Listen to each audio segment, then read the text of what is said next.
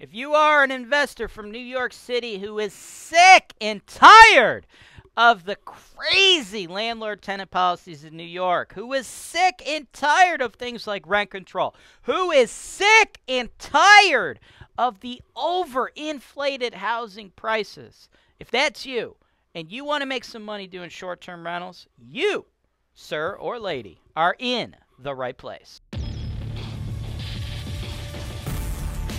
This is your show. This is the show where I work for you directly, taking your needs. I'm going through the MLS and I'm trying to find the best possible deal for you guys. Put down 25%. That's the perfect way to buy this. That's why real estate investing is the greatest industry in the world. Welcome to the show, folks. My name is James Wise. If you want to invest in real estate, please stick around and subscribe.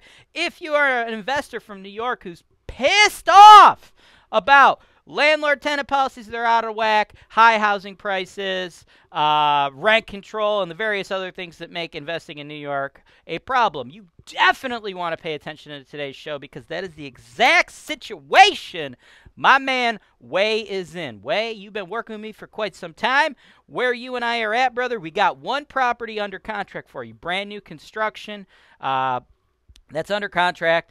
The builder is finishing up the renovation. We have your inspection scheduled. We're getting that underway. You also submitted an offer on a neighboring property. I don't know what's going on with the seller there. They shit the bed on that one. I know there are other offers on that one, and the seller just doesn't appear to want to move on that. Maybe they're having problems finishing up the house. I don't know. I don't have that info.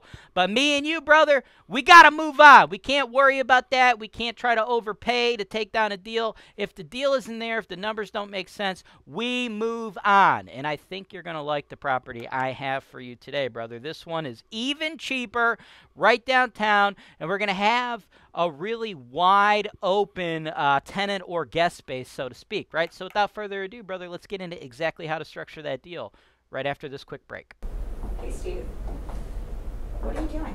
Oh, nothing. Just saving money on my rental property insurance. Oh, my Steve. Take me now.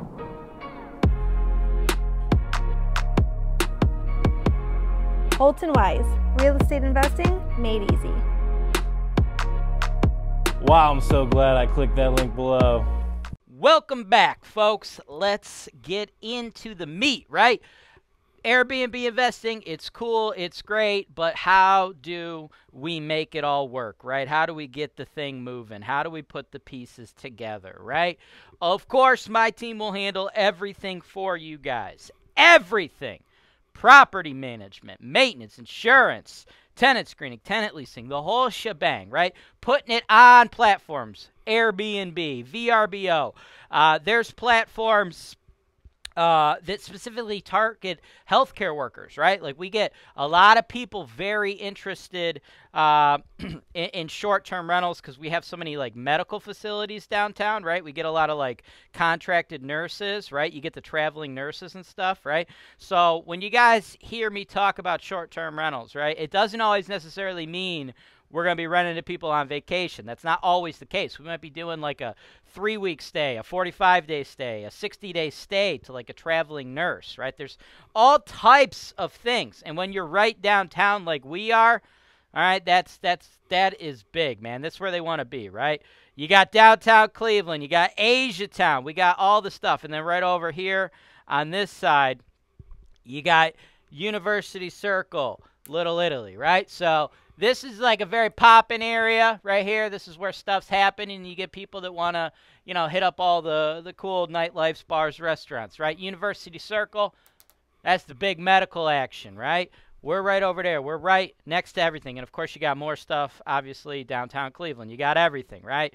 The Rock and Roll Hall of Fame, the Q, the Brown Stadium, you name it, we got it. So if people are on vacation, this is where they're coming. Oops, I'm trying to get you guys a straight view here. If they're on vacation, they want to be close to downtown. If they're working in the medical industry, that's where they want to be as well, right? So you see we got big old buildings, and then here is our building. This is pretty cool. This is a townhome. Here, I'll just cruise you down the street a little bit more. You can see what's going on. You got some like big industrial thing here. And you just get some more skyscraper action over here because we are downtown, right? Now, this is cool. This is a townhome, right? But what's nice about this is there's no HOA, right? We are on the corner unit, right? So we cut the grass, you know, us, Holton Wise, we'll cut the grass for you. You don't have an HOA to worry about, which is good. Because when I do short-term rental investments for you guys, I try to avoid properties with HOAs, right? Because that's another added layer of scrutiny. It's another hand in the cookie jar. And sometimes they place regulations on you being unable to do short-term rentals. Sometimes there's even HOAs that don't let you do regular rentals, right? So when I do the short-term rental stuff, guys, I like to focus on properties that don't have HOAs, right?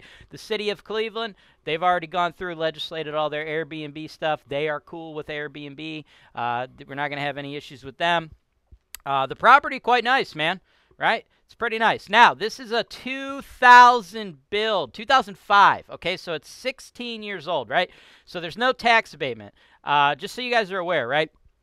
In the city of Cleveland, they want to get new development in there, right? They want to get new development in targeted neighborhoods, right? So we're seeing a lot of, you know, newer development, right? So right now, today, if you want, you could buy a property in Cleveland that's a brand new build. You get a tax abatement, but you ain't going to get it for this price, right? You're going to have to pay quite a hefty sum.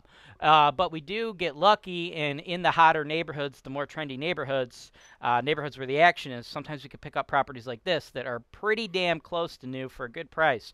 Like this one, 2005, right? So the builder, when they bought it, you know, they took advantage of that tax credit, right? Because what we don't want to deal with when we're doing these short-term rentals is like 100-year-old properties, right? We want some newer construction, right? And that's exactly what we get here. Now, as you can see, it's pretty nice, but we should spruce it up a little bit, right? I'm just putting a budget on this, 15 G's, right? 15 G's to probably repaint, freshen it up, right? Like I think it's about 15 years old, some of the carpet in here. So we want to spruce it up, but we don't really need to do much. Here's your parking for your guests, right?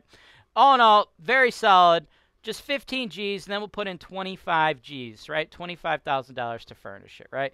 So as far as the price goes to buy it, they're asking $188,000. It was under contract. It fell out of contract. To my understanding, it seems like the buyer didn't get their financing. So what I would like to do is we'll come in kind of aggressive, right? I'd like to try to pick it up at $160,000. Now, that's where we're going to start. Do I 100% think we're going to lock it down for $160,000? Not sure. But I think that's a relatively decent starting point. If the seller balks at that, you know, it would make sense to go up another $10K or so. But I would like to start there because they just fell out of contract. They've been on the market for quite some time. So I'd really like to try to get aggressive, see if we can't get you the best deal.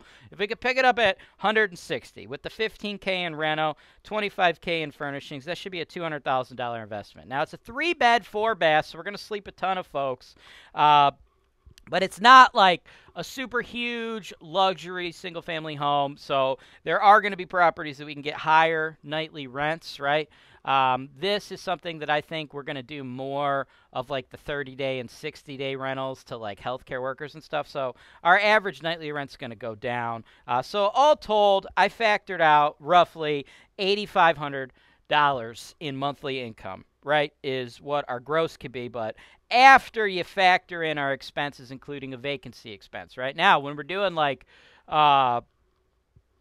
longer rentals, like 30 and 60-day rentals, of course, we're going to have lower vacancy during that time, but our daily rent, average daily rent is going to go down. When people are only renting it for 1 or 2 days, it will remain higher. So what I did is I put together this chart over the whole shebang, right? Over the whole year, this is what I believe the average should be. I believe you will average a total profit of approximately 25, because in the area we're seeing an average over the whole year of 38% vacancy, right? So we have to factor that in as well. Obviously, our vacancy will be greatly reduced if we get the 30 and 60-day medical rentals, which is what we definitely want to target since we're so close to downtown. But as far as like vacationers, when we get the higher premiums but shorter stays, they're coming mostly in the summer months. So, you know, there's going to be fluctuations with how we bring in the money. So you just got to look at what I believe we'll do, right? So I believe we should profit for you approximately 25 for the month, 30 G's for the year. And if you break it down with your financing, this is where it gets even juicier, man. You got the 30 G's you're bringing in, you're going to need to bring in, of course, your down payment plus the costs, right? So you should have $65,000 into the deal, although actually it looks like I got an error because that 65, that would be $40,000 for your down payment, $25,000 for those furnishings, but I forgot in this chart to include that extra 15 G's, right? So you're actually, ignore that 65 in the chart. You're going to have $80,000 into the deal, right? So on there, it's showing a cash-on-cash return of 37%. But that is actually going to be a little high. It should be, that should be divided by 80,000. That's going to be 30%, right? So we're looking at a cash-on-cash return of 30%, and all you need is $80,000 into this deal, folks. And like I said, it's a newer build, right? We got a 2005 build, so you know what you don't have to deal with? You don't have to deal with any of the new Cleveland lead-based paint regulations that are upsetting quite a bit of investors, right? Because those only apply to properties built before 1978 in the city of Cleveland. This one, 2005, absolutely no worry for lead-based paint. So this, solid deal. Let's take it down. Thanks for watching. Subscribe to HoltonWiseTV for more financial information, education, and entertainment.